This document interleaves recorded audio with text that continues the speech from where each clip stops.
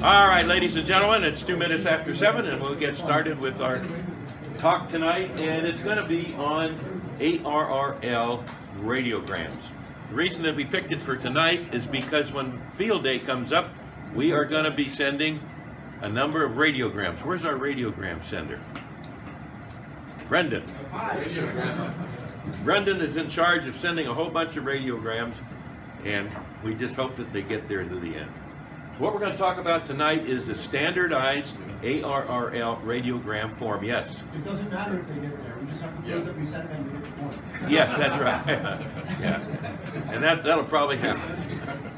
So what we're going to be talking about is the standard form. Now, ARRL, American Radio Relay League, this goes back to why one of the reasons why the ARRL was started, because that's the way that we used to communicate around 1900, and so it turned, well, a little bit after that, turn of the century, we would actually write a telegram and it would go from here to Richmond, and then from Richmond it would go up to Columbus, Ohio, and from Columbus it would go over to Las Vegas or something, and it would finally work its way across the country.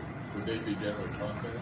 Pardon me? Would they generally be crossband? So it doesn't make it, no, you just send a bunch of radiograms to a station, and then they're collected, and then it goes from this.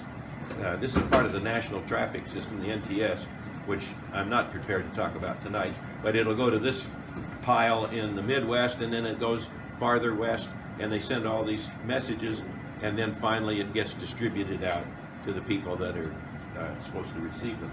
So we're going to talk about how to fill this out, because there is one standard form on filling it out, and if everybody follows that standard form, everything works out. If you don't follow the standard form, it doesn't work out so well. So tonight we are presenting, let's see if I can get this, there it goes. Oh, maybe I can hit it again. There we go. Oh, listen, listen.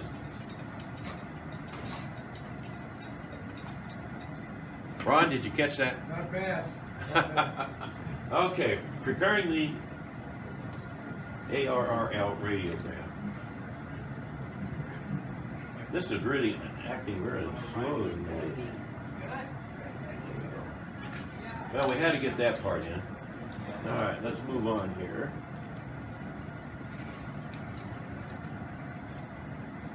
Now, a blank form, which I have some blank forms up here, and I'm going to make them available to you. If when we're finished here, if you want to fill out the blank form to send a radiogram to a long-lost nephew or cousin, or to your neighbor, or as I did to Sheila, who lives across the street from my vet, I sent her an email, and then she delivered it across the street to the vet. So we actually have real-life experience in using this. 3 reasons to fill out the form. Anybody got an idea? Well, you got to know, define who it's going to eventually. Well, you fill it out if you were going to originate the message. Yeah. You would fill it out if you were going to receive it and then pass it on. So it would actually, you would record it and then pass it on. And the last reason is if you were the last person in line and it came to you and you were going to deliver it to whoever the recipient is.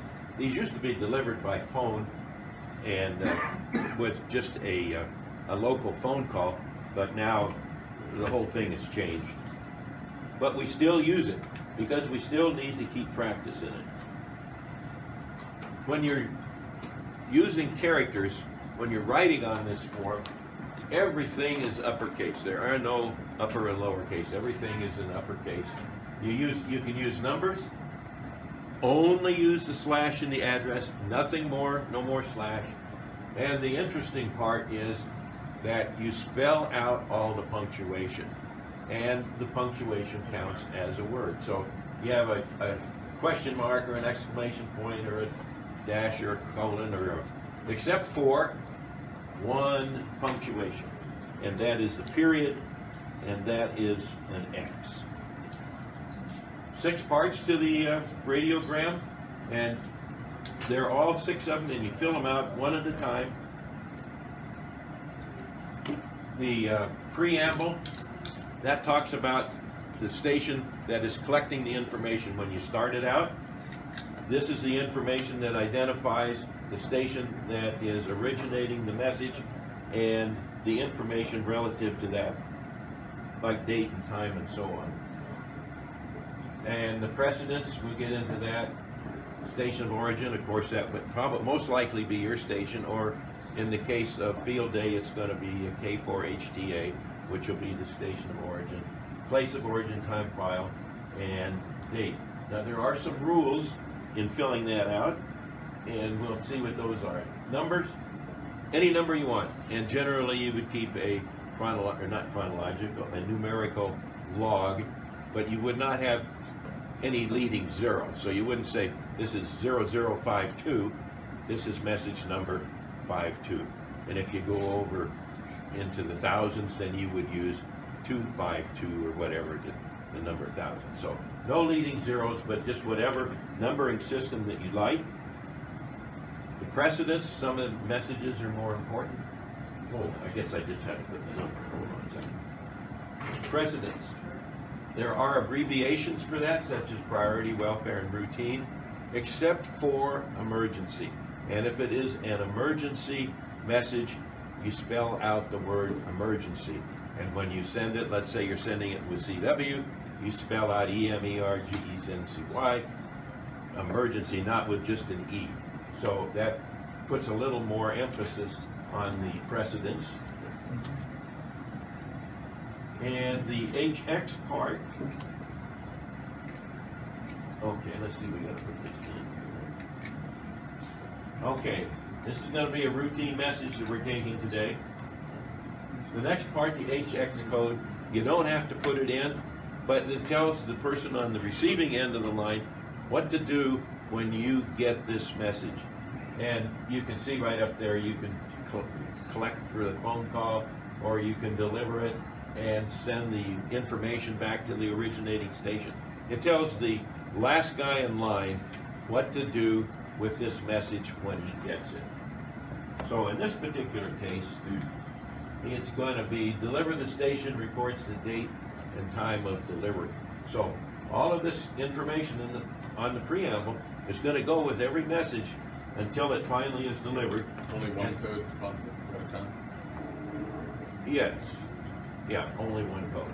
It's either going to report back or you're going to make a phone call. Station of origin, okay, that would be K6BFA. And the next thing is the check, very important. This is the number of words that are in the message. And this is one of the most important parts of it, so that when the person at each one of these stages down the line, as this message is passed, he gets in there and he counts and he makes sure that there is not a word missing, so that this message is going to be exact as when it was started. So they count all the words, and we'll talk a little bit about that in a minute here. In this particular case, there is one of these ARRL number messages, and that's in this book that you were looking at that was passed around.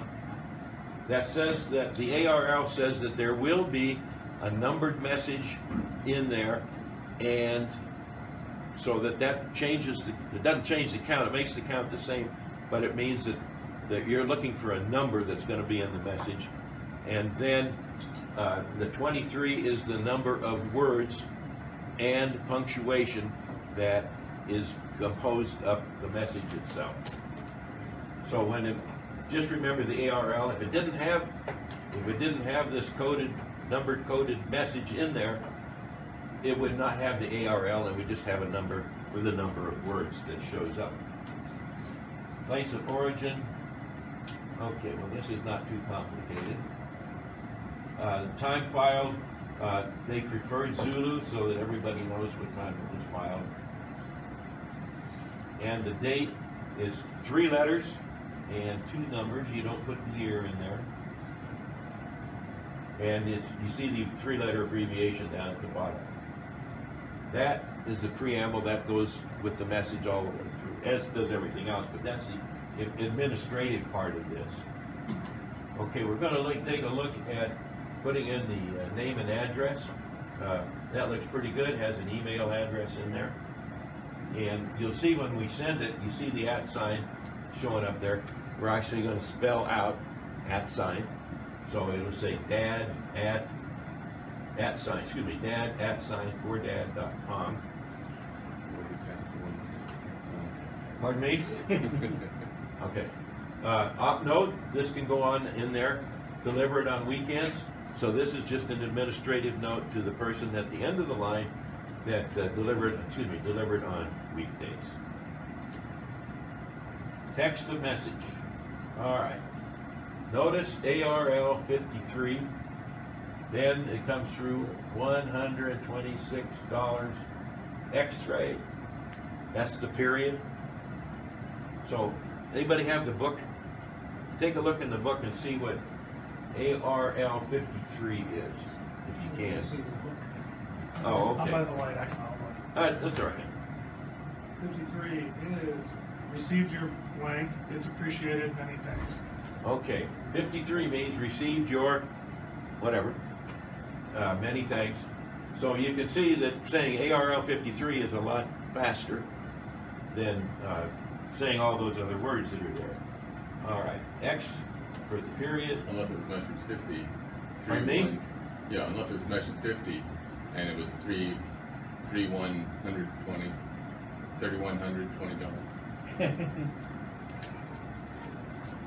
You lost me, John. Yeah, Depends on where your period is, or where the end of the number is. Well, okay, we're going to say it's right there.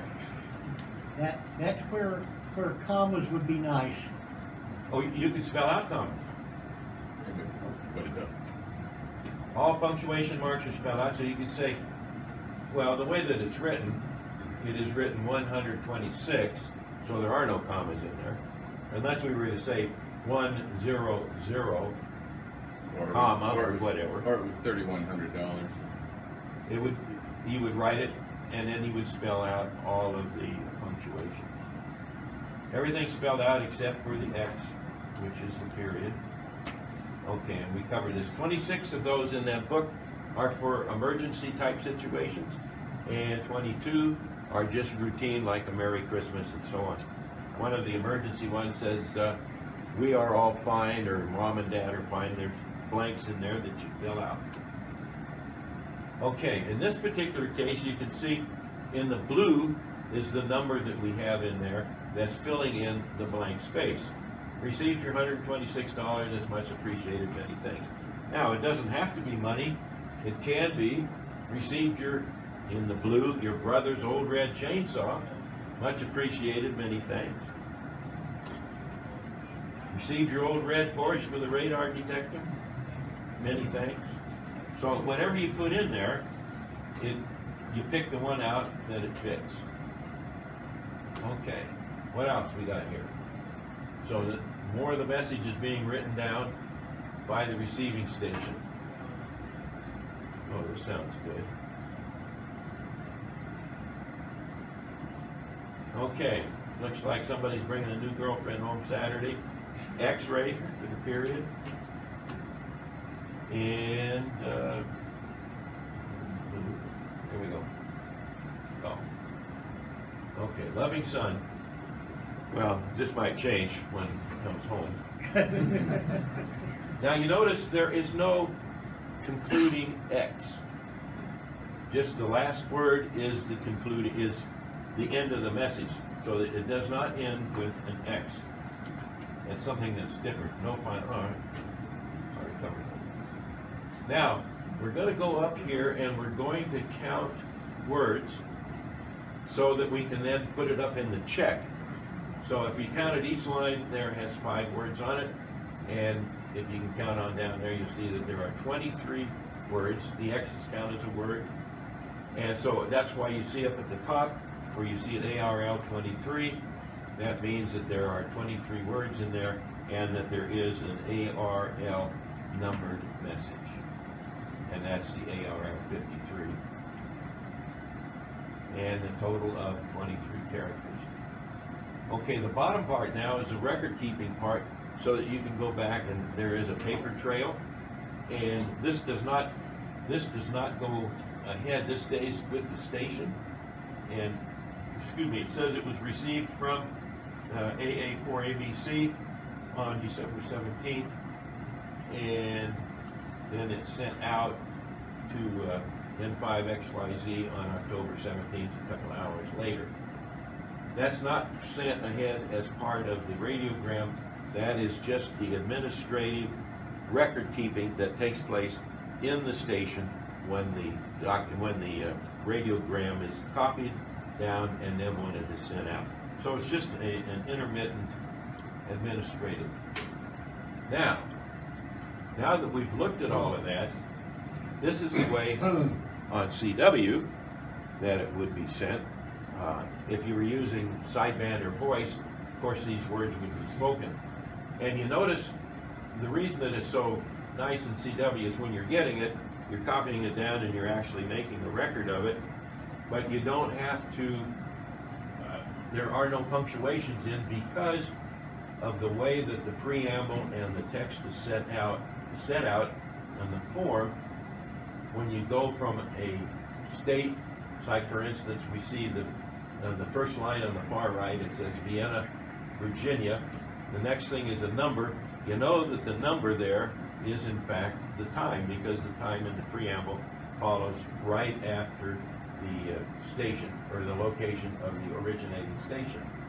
October 17th comes right after the time. What comes after the time?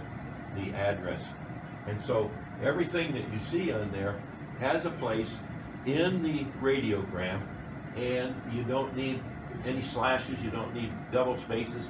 It's just the fact that it follows in the next position on the radiogram itself. Okay, here's a Q signal we probably have never used. I used it once when I sent a message to Sheila. I've never used it since. QSG, shall I send a message? And comes back, yes, QSG without the question mark. So the first one, the QSG question mark, makes the statement a query. Without the question mark, it's a statement. So the statement is QSG, yes, send it to me. And then that's the message that's being sent. Afterwards, it just, you see the two stations are identifying themselves, the first three words up there. Now the first item on the preamble was the number. So you start off the message with NR. The person receiving it knows this is the start of the preamble and this is everything that I've got to be recording. Number 52 follows right there. What's the next thing? It's going to be the precedence. In this particular case, it's a routine precedence. What's the next thing that shows up?